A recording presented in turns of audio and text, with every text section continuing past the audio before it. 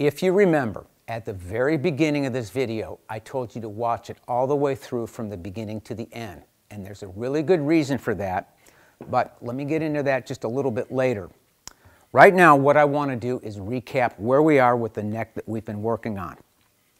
Yesterday, I applied the peg head overlay, and then today, after the glue dried, I put on my template with double stick tape and roughed out the shape with a bandsaw before using the router table to finalize the shape. All that we have left to do on this neck is to show you how to cut that taper that I was telling you about on the back of the barrel, and then we'll cut the tenon.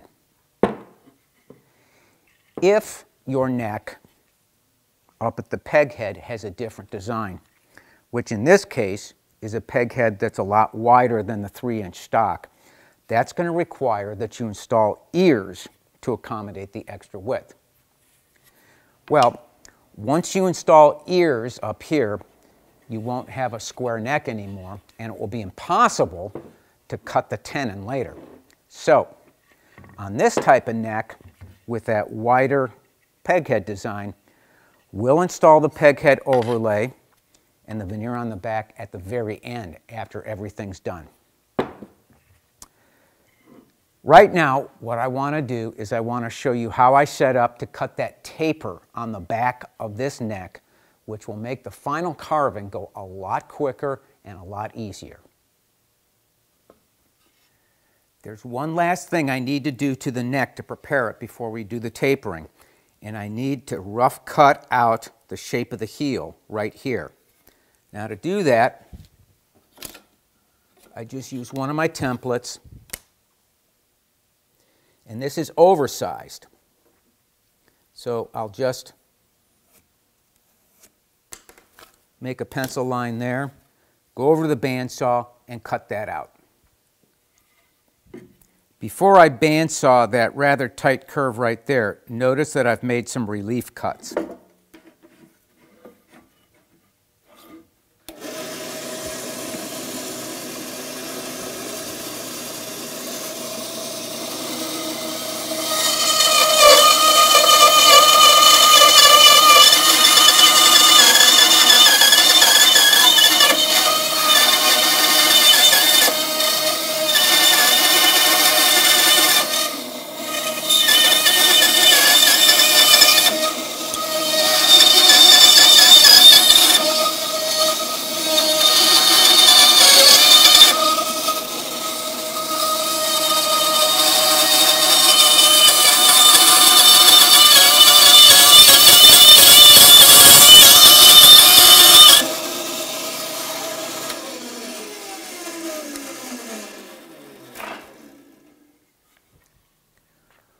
We're going to cut this taper on the back of the neck using one of these, which is a drill press planer.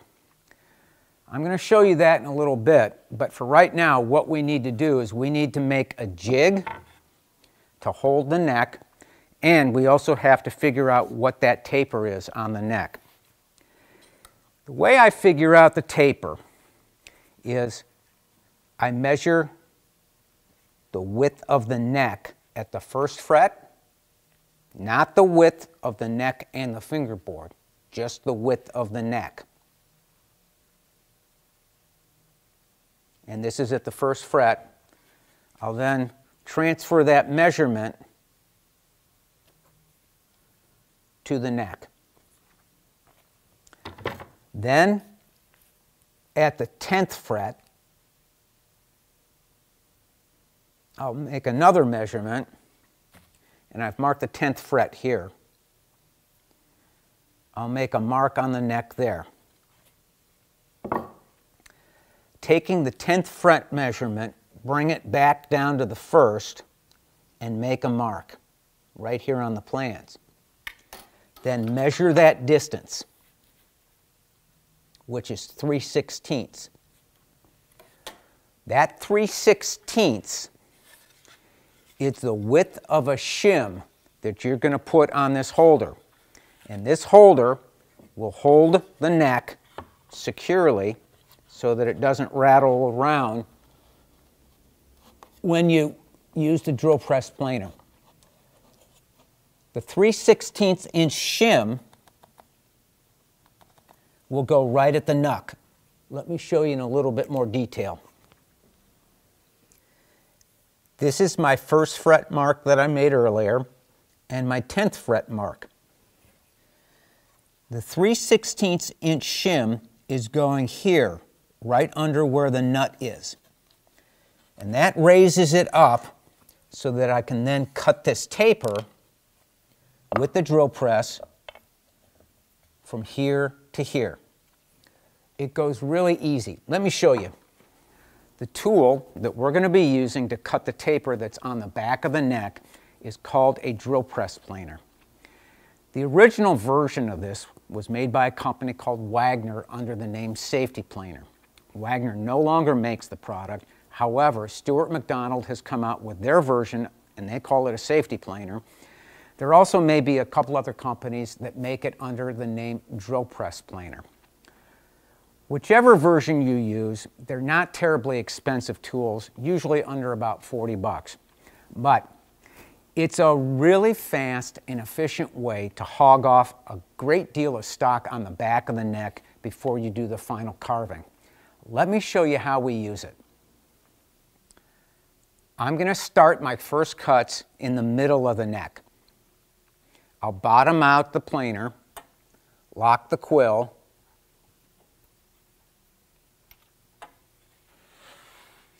and then I'll start moving it back and forth. Now, the reason I begin in the middle is that if I didn't, I'd be removing too much stock by the time I got down here at the nut end, and it might want to jump or move around on me.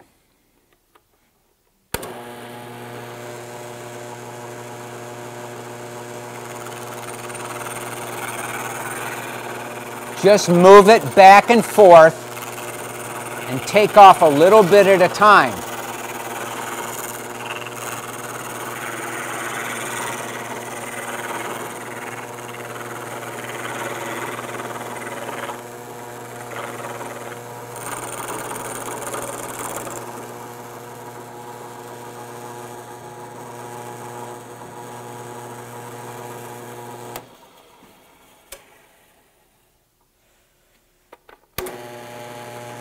Make sure that you hold the neck at the tenon end and at the peg head end firmly as you cut.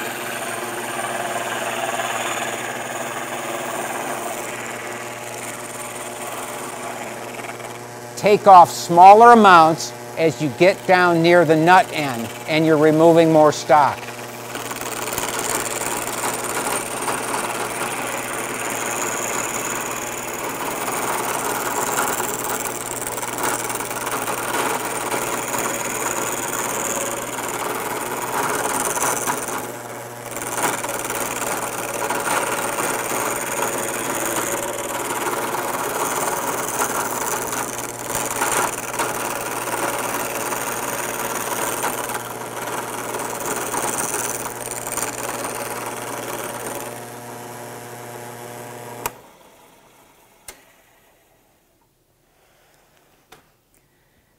Stop cutting right before you come up to where you're going to carve the volute so that you have enough meat to do that transition.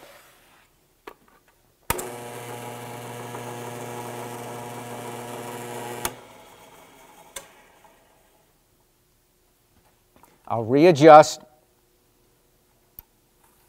down at the heel.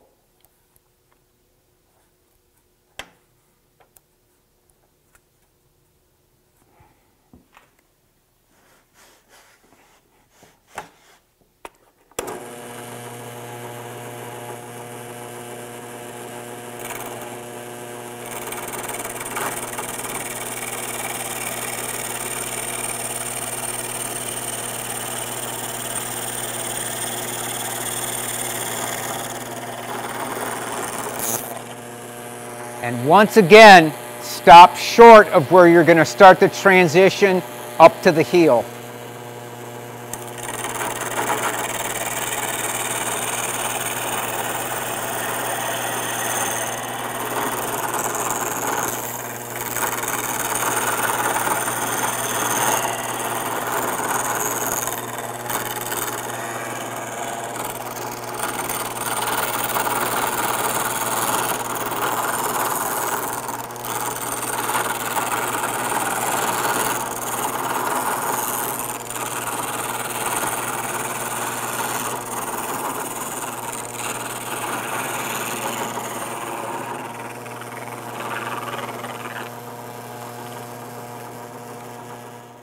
When doing the final cuts with the drill press planer, cut just shy of the mark that you made. That way, you have a little bit of room left to do the final carving by hand. Also, when sneaking up on the final cuts, make sure that the shim is under the nut end.